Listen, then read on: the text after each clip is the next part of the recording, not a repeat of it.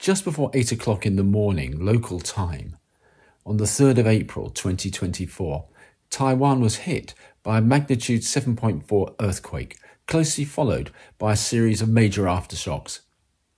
Let's examine the tectonic setting of these earthquakes. And straight away we should point out that just 6 years earlier, the same area had been hit by a magnitude 6.3 earthquake.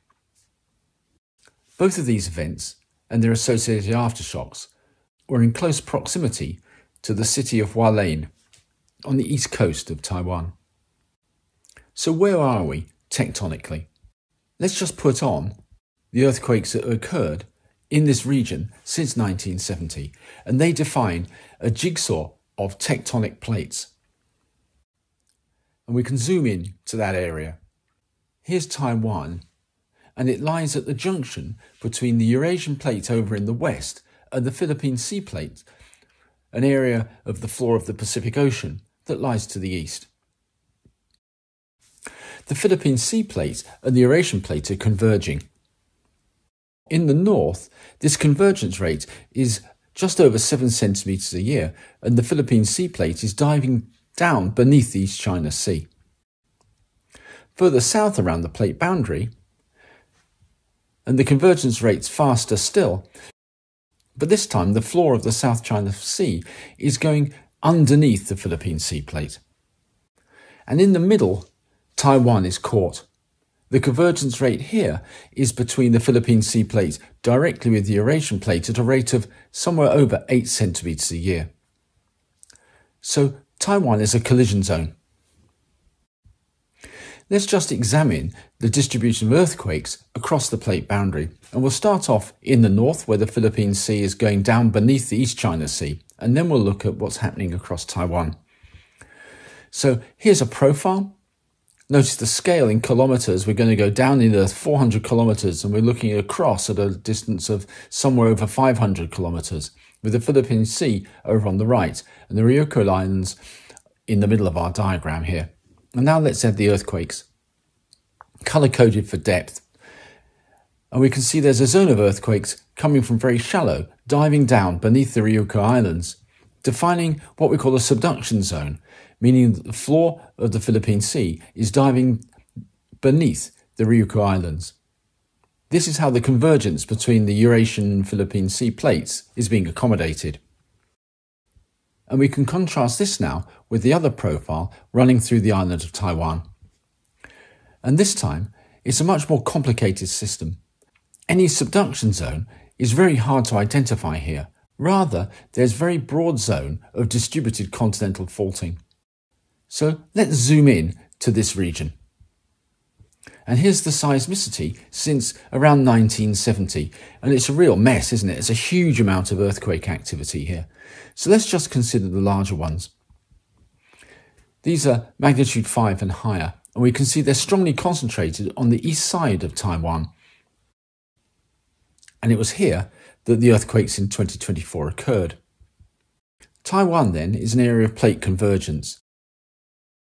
And particularly along the eastern margin of Taiwan, we have convergence between an arc system, former volcanoes and so forth, that are colliding in with the Eurasian continent, seen quite clearly in this Google Earth image. So let's go down closer still and have an oblique view looking north along Taiwan. There's the Luzon Arc, our buried volcanic arc system, converging with the island of Taiwan. The backbone of the island, the central range, and this is stacked up Eurasian continental margin. It's the eastern side on the right, the coastal range, that is the collided arc system. And separating them right through the middle and heading for Hualien City is this major fault zone running along that broad valley. This is the Longitude Valley Fault. Now, here's the first puzzle. Long, straight fault zones like this, well, a global example is the San Andreas. These types of tectonic landscapes are generally thought to be typical of so-called strike-slip faults, where the wall rocks, in this case our two ranges, would be slipping sideways. Well, as we'll now see, that's not what's going on. Here is the earthquake fault plane solution created by the USGS. And this pattern is diagnostic of so-called thrust faulting, where we push the rocks together and they fail pushing one layer on top of another. But thrust faults generally have dips, that's inclinations, of less than 40 degrees.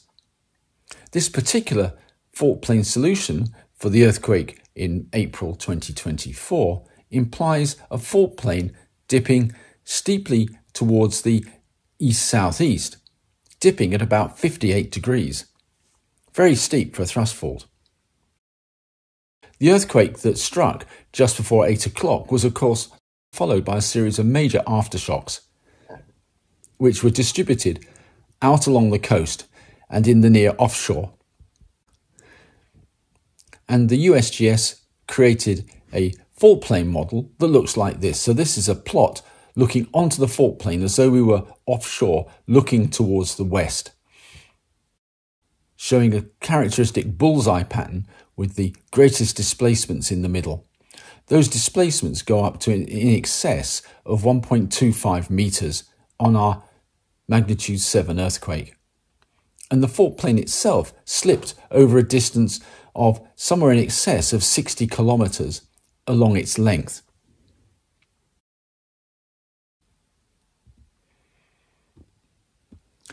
So the longitude valley fault system, at least as it's behaving today, is not behaving as a strike-slip fault, but as a zone of thrust faulting. And we can put together information from other earthquakes that have occurred in the region, as Hualien and Wang have done recently. And they show that all the earthquakes that they can analyse in this region pretty much are thrust faults. So a complicated array of lots of little thrust faults making up the composite longitude valley fault system. But why is it so straight? Why is it so simple when we look at it on satellite imagery on Google Earth?